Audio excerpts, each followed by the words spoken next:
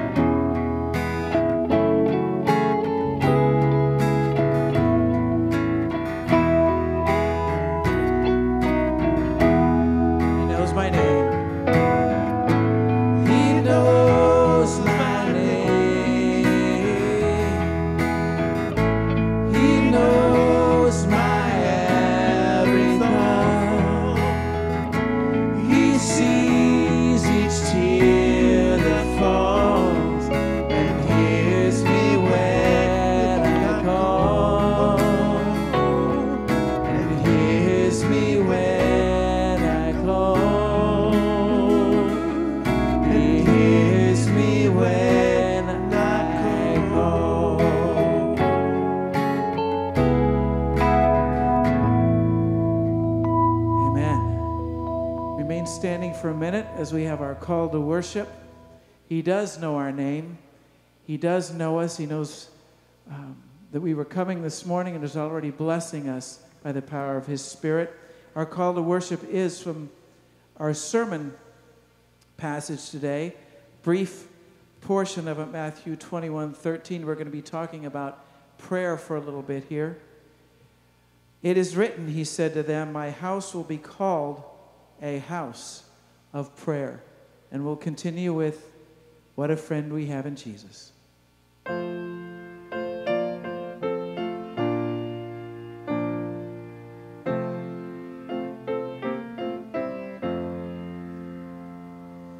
What a friend we have in Jesus, all our sins and griefs to bear. What a privilege to carry carry everything to God in prayer. Oh, what peace we often forfeit. Oh, what needless pain we bear. All because we do not carry everything to God in prayer. Have we trials and temptations? Is there trouble anywhere?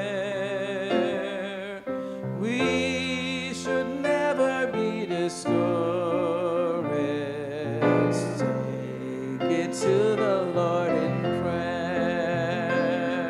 Can we find a friend so faithful?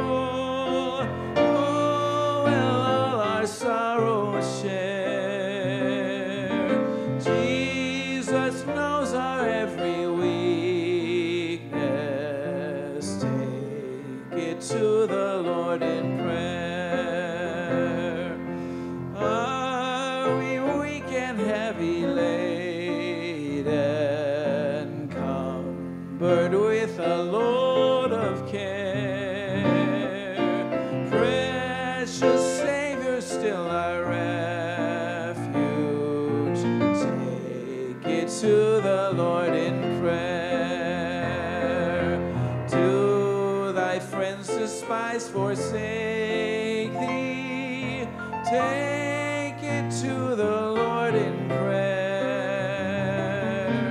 In his arms he'll take and shield thee. Thou wilt find a solace there. Then a few verses of stand up and bless the Lord as we're still standing for just a minute more.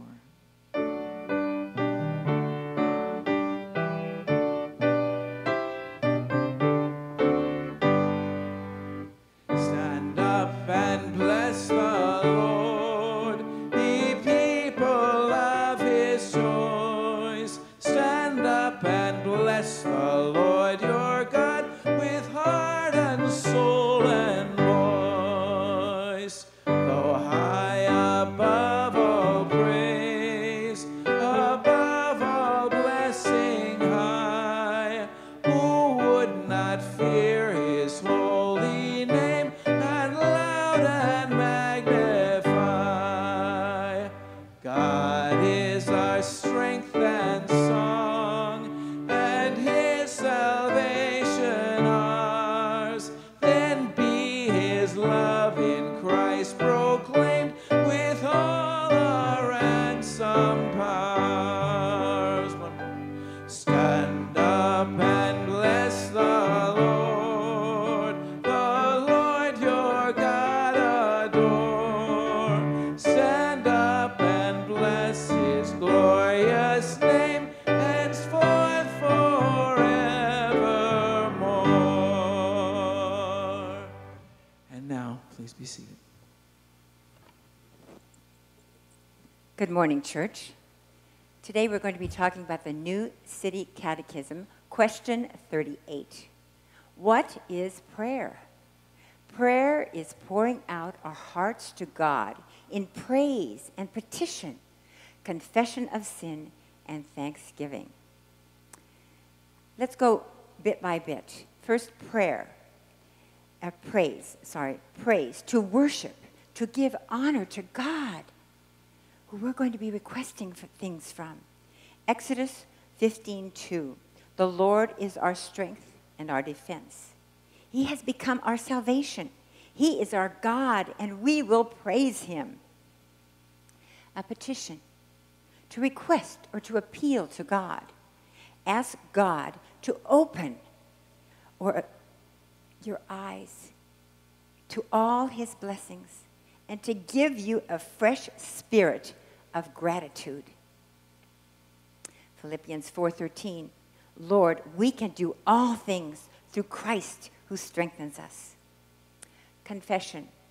I believe that 1 John 1:9 says it best. If we confess our sins, He is faithful and just to forgive us our sins and to cleanse us from all unrighteousness. Let go and let God. And thanksgiving, heartfelt gratitude. Psalm 107:1. Give thanks to the Lord, for he is good. His love endures forever. And Psalm 95:2. Let us come before him with thanksgiving and extol him with music and a song as we are doing. Prayer is really going before God, who sees everything, before we bow down before him. Take time. Sit in the presence of the Lord. Think on him. Listen to him. You'll feel that peace that passes all understanding. Cast all your cares upon him. He loves you. 1 Peter 5:7. Amen.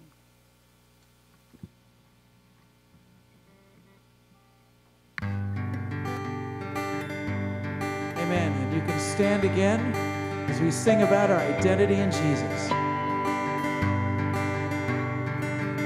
Who am I that the highest King would welcome me? I was lost, but he brought me in. Know his love for me. Yes, yeah, his love for me.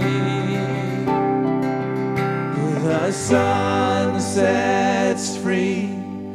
Oh, it's sweet indeed. Sing it. I'm a child of God. Yes, I am. Free at last. Free at last. He has ransomed me. His grace runs deep. Well, I was a slave to sin. Jesus died for me. Yeah, he died for me. The sun sets free. Oh, is free indeed. I'm a child of God. Yes, I am. And my Father's in my Father's house. There's a place for me. I'm a child of God. Yes, I am. I'm chosen. I am chosen, not forsaken. I am who you say I am. You are for me, not against me. I am who you say I am. Again, I'm chosen. I am chosen, not forsaken. I am who you say I am. You are for me, not against me. I am who you say I am. Here it is. I am who you say I am. And the sun sets free. Oh, it's free indeed. I'm a child of God. Yes, I am. In my Father's house, there's a place for me. I'm a child of God. I'm a child. I'm a child of God. I'm a child of God. Yes, I am. Yes, I am. Yes, I am. Yes, I am.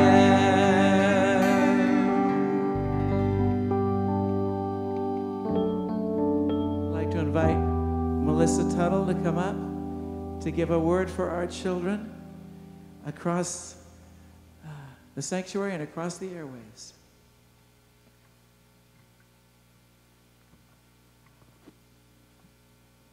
Good morning, children. I wish you were up here with me today, but you're all listening.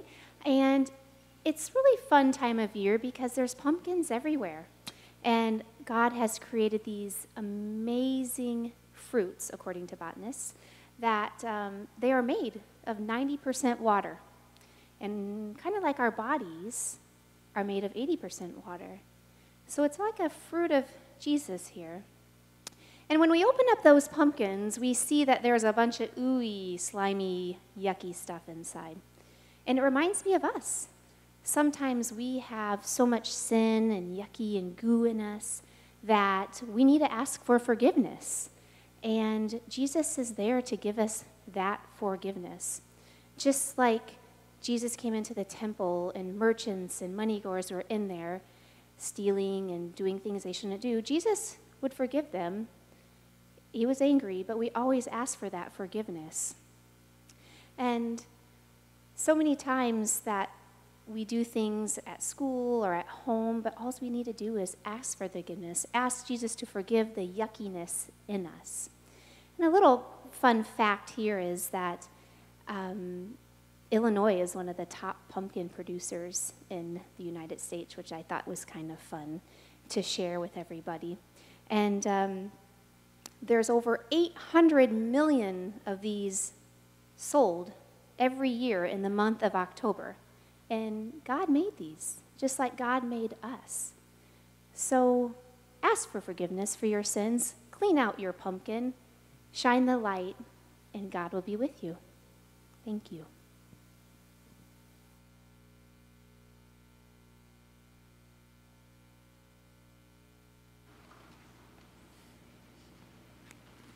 Thank you, Melissa.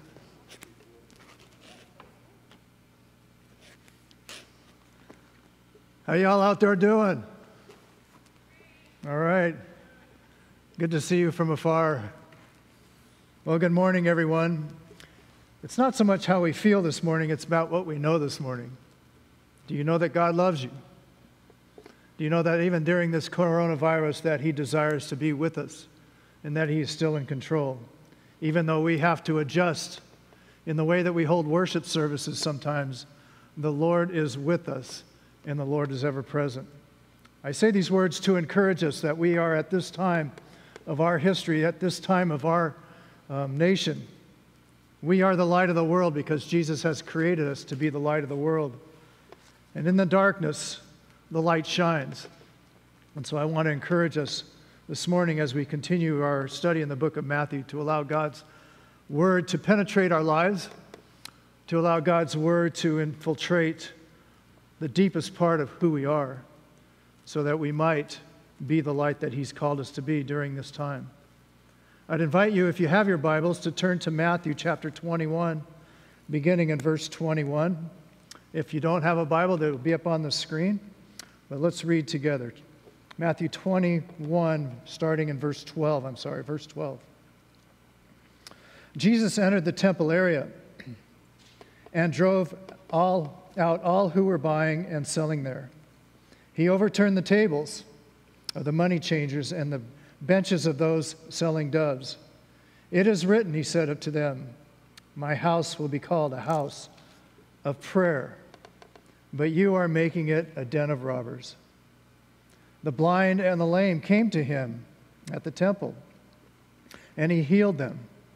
But when the chief priests and the teachers of the law saw the wonderful things he did, and the children shouting in the temple area, Hosanna to the Son of David, they were indignant. Do you hear what these children are saying? They asked him. Yes, Jesus replied. Have you never read? From the lips of children and infants you have ordained praise. And he left them and went out of the city to Bethany, where he spent the night. Let's pray together. Our Heavenly Father, we do thank you for this word. We do thank you for the knowledge that you give to us as we open your word by the power of your Spirit, who enlightens our hearts and our minds. We ask this morning that we might take stock of our own lives as we see this example of Jesus cleansing the temple and how it applies to our lives today. In Jesus' name, amen. It's not springtime, but many of us know what spring cleaning is like. And now it's not springtime, but you have 6 months to think about what your spring cleaning might look like. I remember when I was growing up, you hear the saying, cleanliness is next to godliness. Well, with my mother, cleanliness was godliness. And during springtime, we would make it a point to make sure that everything was cleaned, everything was picked up and put in its right place. We'd make extra efforts to clean the windows, make extra effort to clean the grout in the bathroom, to clean all the things that needed to be cleaned out. I can remember, I have distinct memories of my mom with a bucket of Lysol and those yellow plastic gloves that she would wear to go around in the scrub brush, to go in the bathrooms and scrub the kitchen and scrub the tile all over the place. Spring cleaning. It's a time to reflect. It's a time to let the winter go by and the spring sunshine to shine in and enlighten everything in our homes so that we feel and know that our houses are clean. Jesus has been coming into the temple. He's been coming into Jerusalem, and we looked at last week how he entered into Jerusalem and the children were singing, "Hosanna to the Son of David." And people were laying palm branches on the ground and coats on the ground as he rode in on a donkey, on the foal of a donkey. And as he came in, the Pharisees and the Sadducees and the religious leaders were aghast at who he was. And the whole city of Jerusalem was up in arms on, who is this guy? Who is this guy that's coming in on a donkey proclaiming to be a king as they proclaim to be a king? Well, it turns out that Jesus is on a mission. He's on a mission, and his mission takes a couple of stages. The first stage that it takes is that he enters into the temple itself. He enters into the very house of God.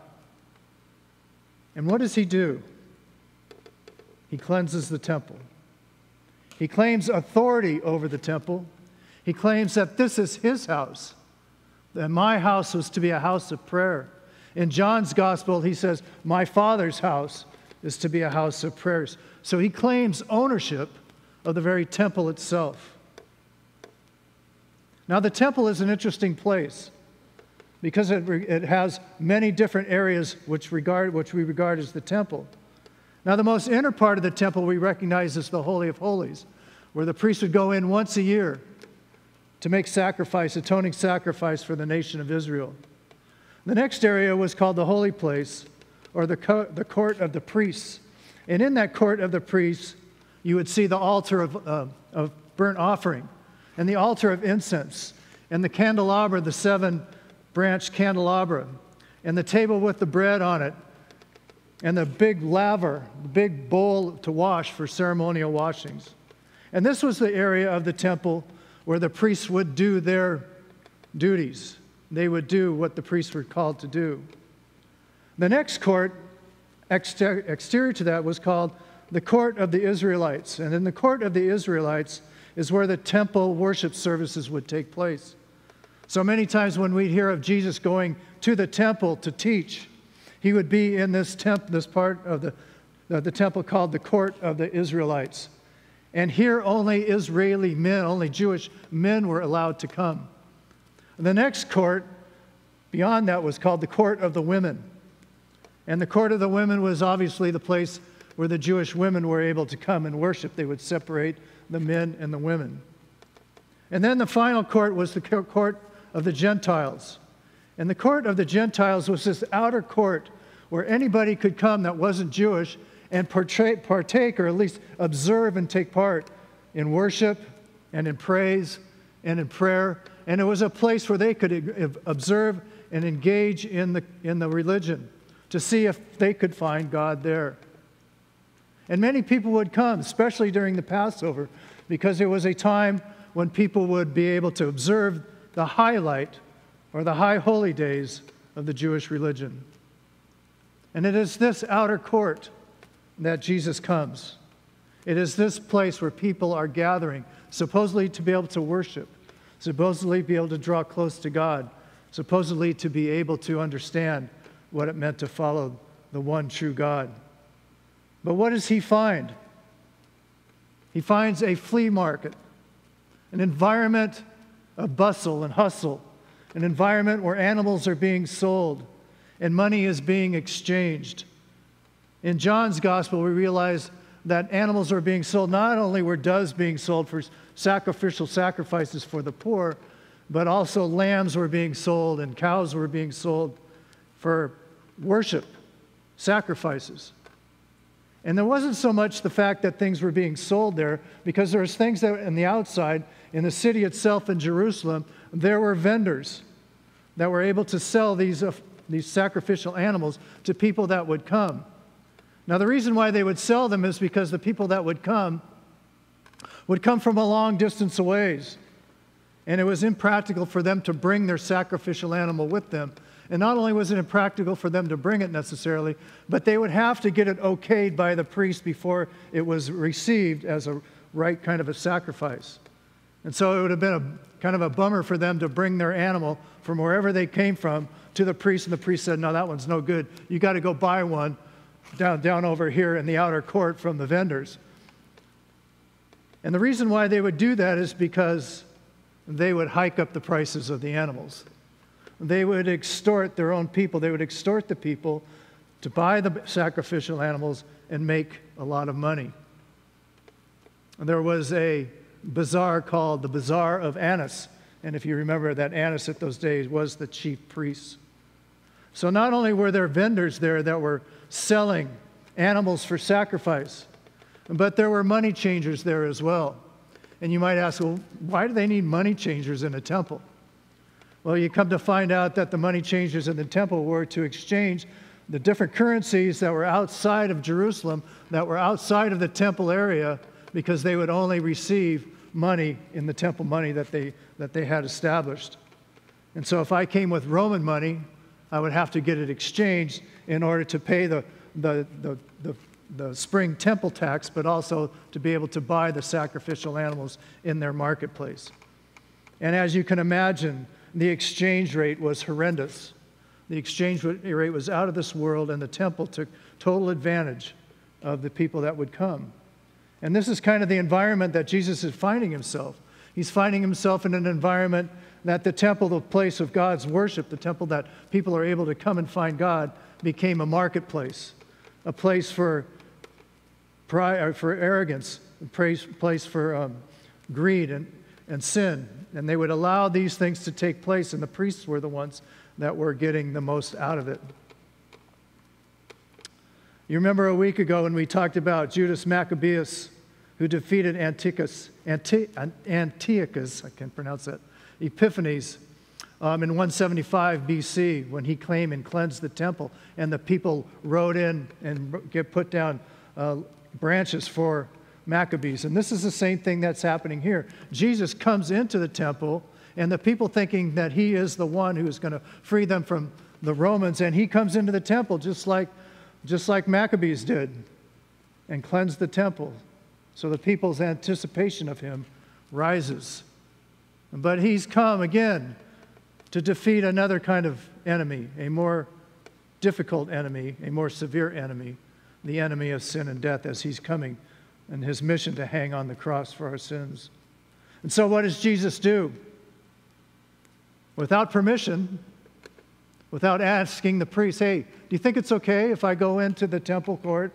And in John's gospel, he says he makes a whip and he turns over the tables. In Luke's gospel, it says that he wouldn't even let merchants bring their goods into that area, that he was chasing them out. He didn't ask for permission. He didn't ask for warning. He didn't give any warning. He just came in and exploded on the people and kicked them out. When people come to faith in Jesus Christ, Jesus has a mission. Have you heard the saying that Jesus loves you no matter what? He loves you for just who you are. That's a fallacy. Jesus doesn't love us for who we are. Jesus loves us in spite of who we are. He loves us in spite of the fact that we have sin in our lives. He loves us in spite of the fact that we're rebellious. He loves us in spite of the fact that we do not follow his ways. So when a person comes to faith in Jesus Christ, the Holy Spirit enters that person's life and begins to do a process of cleaning the temple. We call it discipleship. We call it leading a life of holiness. He doesn't just come alongside and we just say, hey, well, I've got Jesus in my life and everything's going to be good. I'm going to get everything I want. I'm going to get everything I need. I'm going to just be a better person. No, Jesus has a desire for your life to be holy, a desire for your life to follow him in his ways according to the Scriptures. And that's why Jesus came to clear the temple, because the temple was being abused. The temple was not being used for what it called for. And so he kicks out the money changers. He kicks out the merchants that are selling. But why didn't anybody stop him? I think they were shell-shocked, to tell you the truth. It's pretty unusual that a person's going to come into the temple and start cleaning house. I think he's a prophet, and people recognize the fact that he was a prophet. And prophets do kind of awkward and unusual things if you look back in the Old Testament and read about the prophets of the Old Testament and how they would portray themselves, and they were noted for different aspects of their life that caused people to take notice of them as they judged them. And Jesus right here is symbolizing the fact that he's judging these people by kicking them out, by removing them from the temple. Also, the people themselves probably would have rioted if the religious leaders tried to kick him out, because the people were just enthralled with Jesus, just loved what he was doing and took total advantage of the fact that he was becoming really popular. And the Pharisees and the Sadducees and the religious leaders were beside themselves. He had a mission, but he also had a ministry. In verse 14, we're reminded that how Jesus, once those people were kicked out, and Jesus again begins to minister to people. The blind and the lame come to Jesus for healing. And I find that very interesting to realize that Jesus could have told them, you know what, I'm just too angry right now. I just don't have time. I'm kind of taken up with this whole deal, and I just can't really heal you guys right now. But his compassion, again, is shown. We have a loving, compassionate God, and that when we come to him, no matter what he's going through, he takes notice of your pain and your suffering. And when we come for him for healing, and when these come to him for healing, he steps aside and he heals them. And ministry is taking place once again. You see, once those things were cleaned out, once those people were cleared out, ministry was able to take place once again. The temple was cured, and people were able to be healed. And when they were healed, the children began to sing. Here Jesus again, the third time in 3 chapters, he highlights the children. Remember how he talked about the children. Let the children come, for theirs is the kingdom of heaven. And if you want to become a disciple of Jesus Christ, you have to come in childlike manner, remembering that it is by that way of looking to Christ in childlikeness that we are saved and that we are able to come into his presence. Matthew Henry writes this: proud men cannot bear that honor should be done to anyone but themselves. And that's what the Pharisees were like. When Jesus came and people honored them, they couldn't stand it because the people were addressing him and honoring him and gave him the joy of their celebration. And as the children shouted out, "Hosanna to the Son of David," the scriptures tell us that the Pharisees became indignant. They were beside themselves. They couldn't handle it anymore. And they were looking for ways to do away with him, but the people kept getting in the way. And this is what Jesus said that they were doing. He said, "My house, my Father's house, was a house for the nation, for prayers for the nations." Luke's gospel reminds us that this is a house of prayer for the nations. And as we were reminded by Karin earlier, that prayer takes place when we engage in the Holy God and he allows us to enter into his presence. We were talking in the men's Bible study on Thursday about this, and we were using the analogy Acts, that prayer is adoration, confession, thanksgiving, and supplication. Adoration, that we adore God. We come into his presence in adoring him. We come into his presence, as we've learned this morning, to confess our sins to him. We learn to give thanks to him. And we learn to ask for things. But I want to add one more letter. It's Acts, A-C-T-S, and one more S. And that letter S is surrender.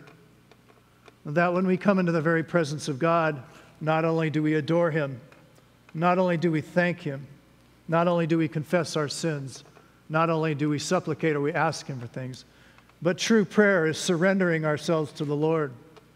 We're reminded how Jesus prayed to his Father before going to the cross. Lord, if it's your will, take this cup from me. But then he says, it's not my will, but it's your will.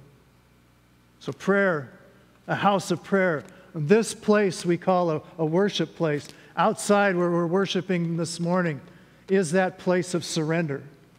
Wherever you're at this morning with the Lord Jesus Christ, it is a place to surrender to his loving care. The people were healed. The children celebrated.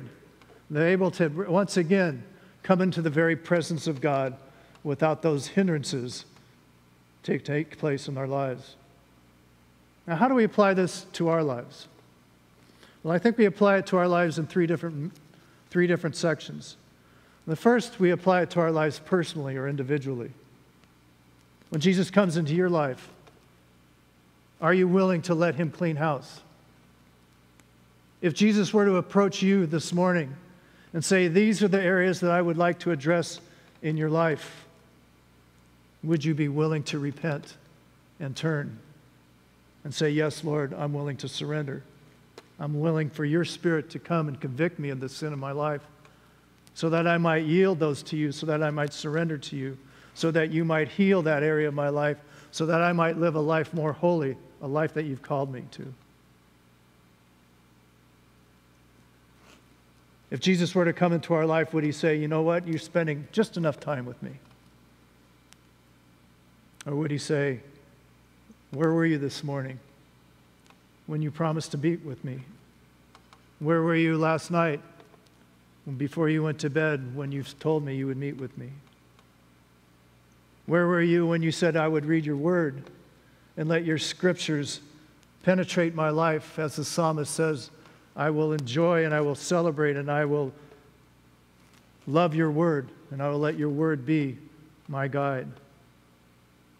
See, like the religious leaders of Jesus' day, we too become complacent at times. We too take things for granted. We too let things slide. We too let things in our lives, like the temple let the money changers into their lives. We let sin into our lives and it deludes our walk with the Lord. And Jesus is wanting for us to yield those things to him. Do we ignore the promptings that he gives us every day? You know those promptings. You know those times when you're doing something that you probably shouldn't be doing that would displease the Lord, and the Lord is quietly whispering in your ear or shouting loudly in your ear, maybe this isn't what you should be about. Teenagers, who you're hanging out with as friends determines a lot of who you are. Bad company corrupts good morals. Who are you hanging out with? Who are we allowing entering into our lives, not only as young people, but as adults as well? You see, the outer court was a place where people were able to come to worship, to hear God's word, and yet they were being kept from that. Our lives are like those outer courts where people are engaging our lives to see if they see in us Christ, to see in us the reality of what it means to be a Christian. The second area that I think this applies to is our families. Our family now is being attacked more so than ever before. The nuclear family in our culture today is being attacked. And how do we stand up to that attack?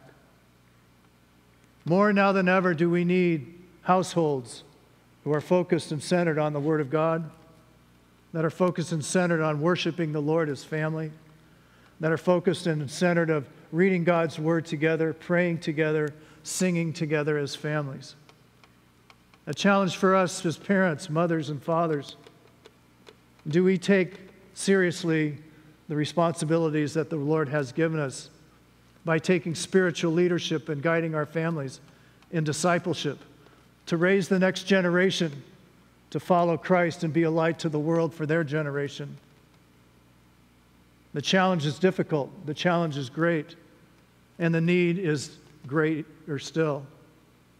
Are we modeling biblical leadership in our own homes, guiding our families to love the Lord with all of our hearts and with all of our minds and with all of our strength? Or we spend more time teaching our families and being more involved in our world, the economic situation exploding into our own lives by making ourselves feel better about ourselves by our financial portfolio, or whether we're engaged in the latest things of technology, or whether we're being accepted by a culture that dilutes the power of God in their lives. Today is a day where we as husbands and wives, grandmoms and granddads, aunts and uncles, brothers and sisters, rally together to raise families so that the next generation might know and be able to share the love of Christ together. Last week we had a number of baptisms, and those baptisms include a number of young children. And those young children, we promised to pray for them. We promised to engage them. We promised to help them grow. The next one is, of course, the church family. How would the Lord lead us? How do we stay true to the Scriptures as our final authority in life and witness? Do we strive to present every man, woman, and child mature in Christ? Do we stay true to our code of values of passionate worship, rich discipleship, authentic fellowship, and respectful evangelism, and sacrificial service? Are we a community of faith that invites people and connects people and celebrates God and equips people to serve in the name of Jesus? Are we holding on to our true mission to grow this church to be a flourishing church that makes disciples of Jesus Christ? Or are we allowing worldly influences to dilute and to minimize the witness that God would have us have? And do we seek after business practices that promote greed and selfishness as opposed to gaining faith and faithful biblical stewardship? These are challenging times. It's time to step up. It's time for the Christian community to be courageous. Jesus has come and cleansed the temple. He desires to come and clean our hearts, to make us holy, to make us righteous, so that we can stand strong in a culture that desires to put us down and to drag us through the muck and the mire. The good news is that greater is He that is in you than He is in the world. You have the power through the power of Jesus Christ to live a life that is pleasing to Him, to be able to sacrifice, as our scriptures tell us in Romans chapter 12, that we are to be living in holy sacrifices to the Lord so that His will would be done. Finally, verse 17 might seem like an inconsequential verse.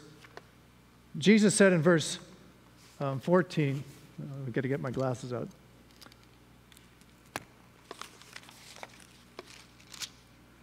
Jesus said in verse 16, or they said in verse 16, "Do you hear these children sing?"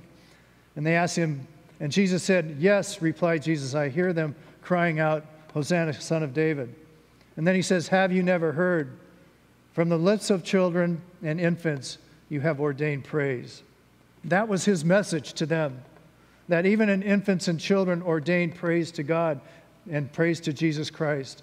And at that message, He didn't say anything more. And He left them and went out of the city to Bethany, where He spent the night.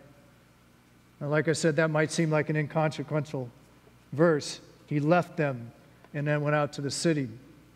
But it reminds me, God is patient. 2 Peter 3:9 reminds us that God is patient and He desires that none should perish. But God's patience isn't eternal. He left them for their own devices. Those who will not have Christ, who keep denying Christ, God's patience will run out. The Bible says that today is the day of salvation, that if you hear his voice, come to him today. The Pharisees and the Sadducees and the religious leaders kept looking for ways to do away with Jesus. The people and the children reminded us that we need to receive him. The passage warns us of his final withdrawal, his final day of judgment. It will come. And when he does, his life and light to those who reject him will be gone. So may us, as those that follow Jesus Christ and love him, may we be like the blind and the deaf and the ones and the lame that needed healing. May we, those that have been received Christ, may we rejoice in the goodness of our God. May the world see within us, as the children sang and shout, Hosanna to the Son of David. May the world see within us the joy of our salvation. And I think 1 Corinthians 15:58 reminds us very well, and I'll close with this. It says, therefore, be steadfast, immovable, always abounding in the work of the Lord, knowing that your work in the Lord will not be without, knowing that the work of the Lord will stand and not be in vain. Therefore, be immovable. Be strong. Be courageous. Let the word of God dwell in you richly, so that you can stand in such a day as this. Be light to the darkness of our world. Let God's love guide you as you seek to serve him. Cleaning the temple is good for us because it allows people to see the truth of God in and through us. May we allow our light to shine for his name. Let's pray. Our gracious Heavenly Father, we thank you for this word. We thank you, Lord, for your passage that you have laid upon us this morning. How you desire us to have an unhindered relationship with you. That you desire us, Lord, to be clean. That you desire for us, Lord, to acknowledge our sin before you, to allow your Holy Spirit to guide us and direct us. That we live a life that is full of your love and your grace as we have received your salvation and forgiveness. We thank you, Lord, for your goodness. We thank you, Lord, for each person who hears these words, that God loves them. God loves them in spite of themselves and desires for them to become more holy and pure. God loves them so much that he's willing to invest his life, to die on the cross for us, that we might have eternal life. For God so loved the world that he gave his only Son, that whoever believes in him should not perish, but have everlasting life. May that truth ring in our lives each day. Amen.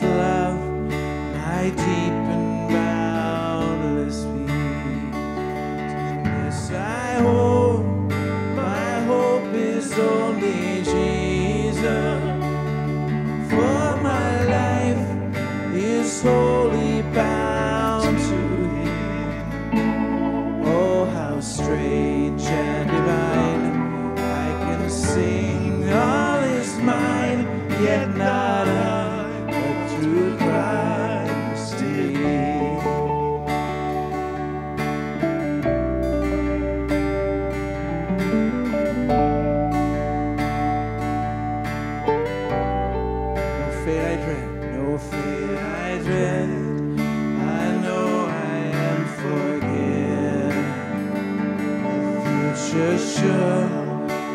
price it has been paid. For Jesus bled and suffered for my body, and he was raised to overthrow the grave. To this I owe, my sin has been defeated. Jesus now and ever is my plea. Oh, the chains are released, I can sing, I am free, yet not I, but through Christ in me.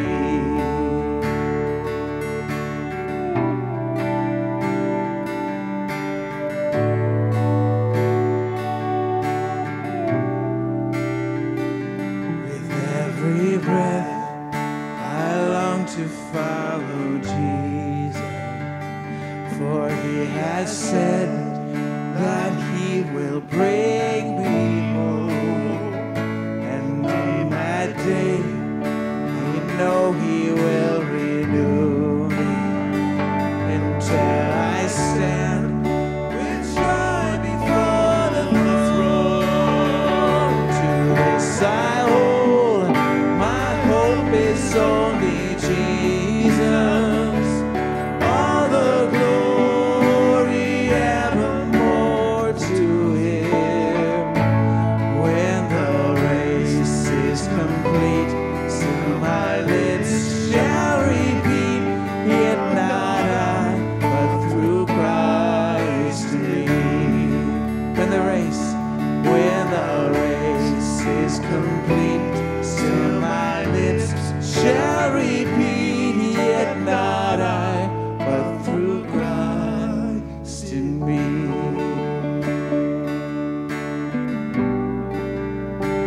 And through Christ in me.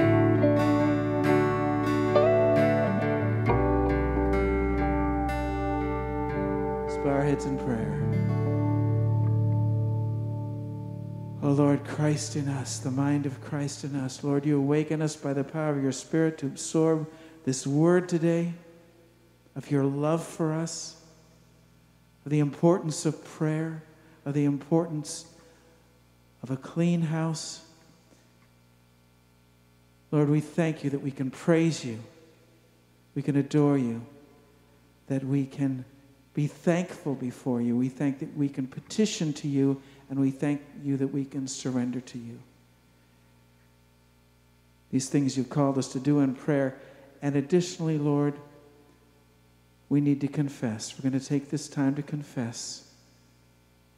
As we do our own spring cleaning individually during this time, we lay our hearts before you and our minds, and we become aware by the power of your Spirit those places that we have failed you, that we have missed the mark, that we have fallen short individually,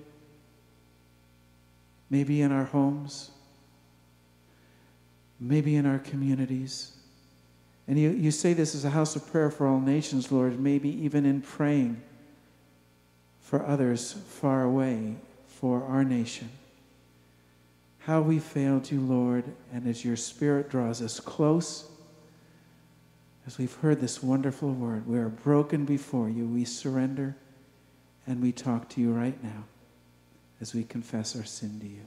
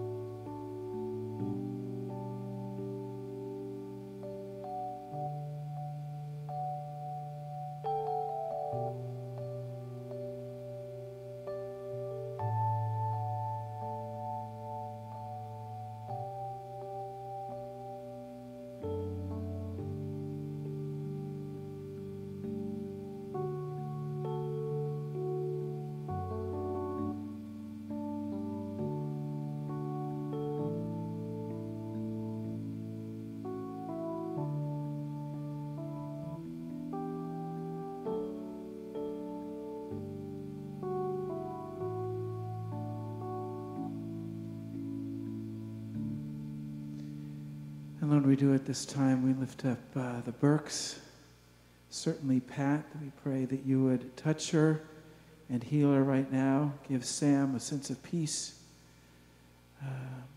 that passes understanding as he's not able to see his wife. Make them strong in you, Lord, and the great witness that they are to this community. We lift up Maggie's granddaughter, who is in hospice, not able to walk or talk, but knows you, Lord Jesus, and we praise you for that.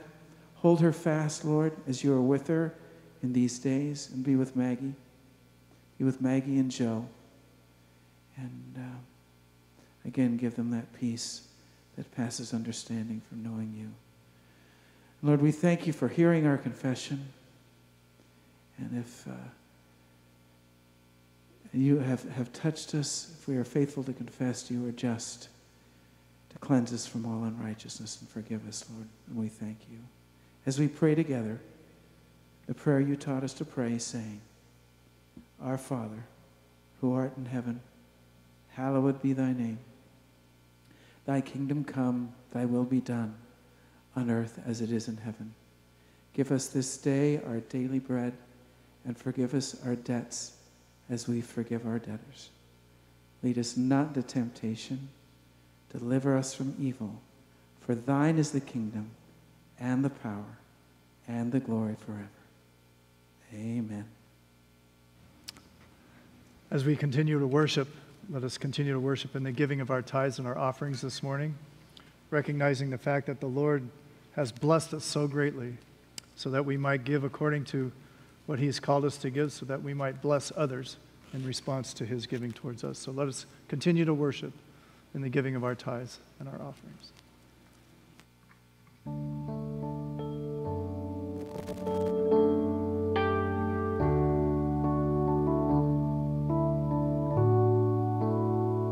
We're going to sing this together. Amazing grace, how sweet the sound that saved a wretch like me. I once was lost, but now am found. Was blind, but now I see. 'Twas grace, 'twas grace that taught my heart to feel.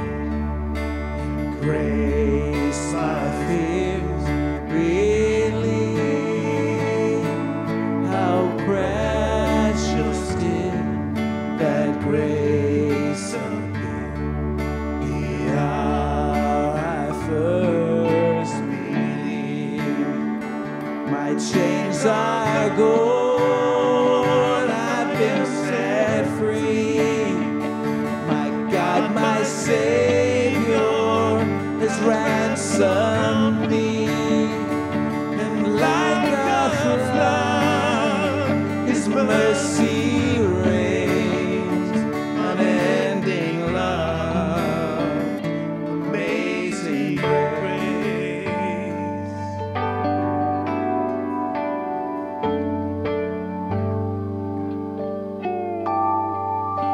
Lord has promised good to me. His word my hope secures. He will my shield and portion be, as long as life endures. My chains are gone, I've been set free. My God, my Savior has ransomed me. And like a flood, his mercy reigns, unending love, amazing grace. My chains are gone, I've been set free. My God, my Savior has ransomed me. And like a flood, his mercy reigns,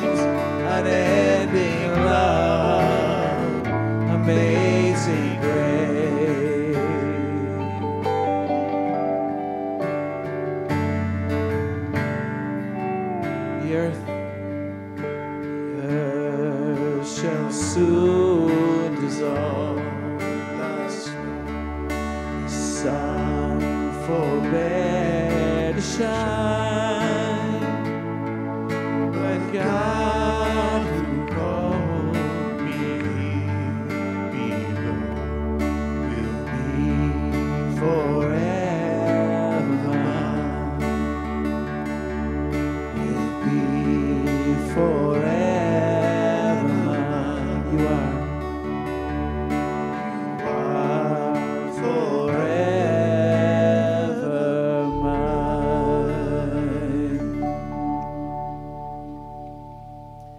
Amen. I was going to have you stand, but it's probably better if you sit so you can see the monitor for the words. Church outside. Again, next week we will be building all of us here to be outside with you, weather permitting. And next week, Advent starts. How exciting. We'll have our wreath readings. We've got wreath readers with the Advent wreath. And then also the following week on the 6th, on December 6th, we'll be hosting our Advent workshop and then also a live stream Christmas concert from Andrew Peterson, the writer of Is He Worthy? It's called Behold the Lamb. Would like to watch that video a minute, if you can get up on the screen, Dave, because... Story is the language I think God wired all of our hearts to speak. Like, everybody resonates with stories. That's how our hearts learn and experience things. And so God is telling us a story. All of the Bible having this narrative flow to it. All of creation having a direction that it is moving toward, right? Story is movement from one place to another. And that's like at the heart of Behold the Lamb of God, because the gospel story is the perfect story. I usually tell people it's a concert that tells a story. I always want to clarify to people that it's not a musical, it's not a play, it's just a concert. So sing with joy for the brave little boy who's God, but he made himself nothing. And it's a Christmas concert, but you could actually play the concert at any time of year and it would work, because really it's just about the need for and coming of a Savior to the world, and that happens to be the Christmas story. 'Cause he gave up his pride and he came here to die like a man. So again, that'll be December 6th with the Advent workshop starting at 5. And I did want to tell you folks...